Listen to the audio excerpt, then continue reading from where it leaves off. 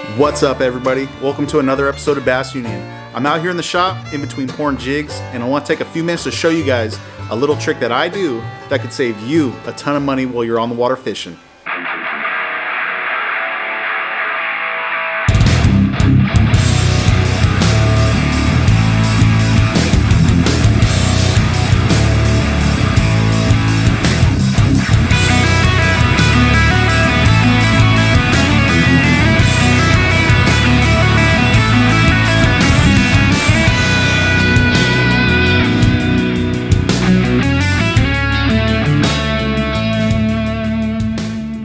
Before we get started with today's video, just wanted to remind you guys, for everything Bass Union, hats, apparel, jigs, A-rigs, if you like to catch big mamba jambas like we do, you can get it all at BassUnionFishing.com. So an old saying goes, you have to get to the fish to catch them. If you're not getting hung up, you're not catching the fish. As a big jig fisherman, I believe that saying 100%. I'm constantly looking at my graphs trying to find the transition between soft and hard bottom, rock, ledges, wood, any type of man-made cover, you name it, I'm putting my bait there. Because I know I'm bound to get hung up, I take the precaution to make what they call lure knockers. And this is something that has saved me hundreds, if not thousands of dollars throughout the years. And I'm going to show you how to make one in less than a minute. So all we need are two things. First thing is a snap.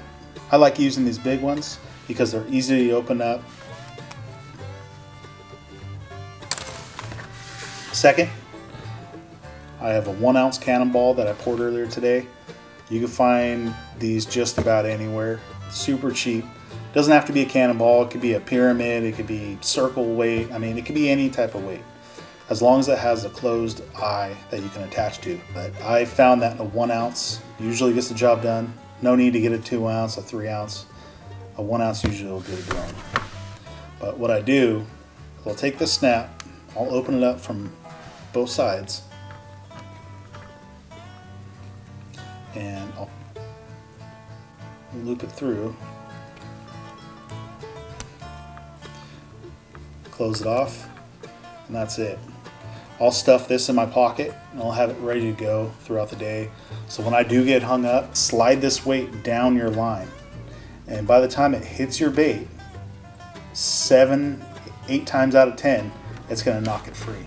This is a trick I've been doing for years, and this saved me a ton of time and money and baits. Hope you can take it and apply it to your own fishing, so you don't have to worry about getting hung up as well. If you guys like videos like this where I do some tips and tricks, maybe next time I'll take one of these molds and show you how to pour something. I don't know, comment down below. Let me know what you guys like to see.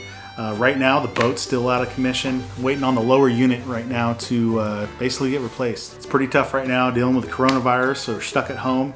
So trying to think of some fresh content for you guys to put out there. So if you guys like videos like this, let me know. I appreciate everybody that supports the channel by buying hats, apparel, gear, jigs, A-rigs. You guys are awesome. Hope you guys like the video. Subscribe if you're new to the channel, and we'll see you guys in the next one.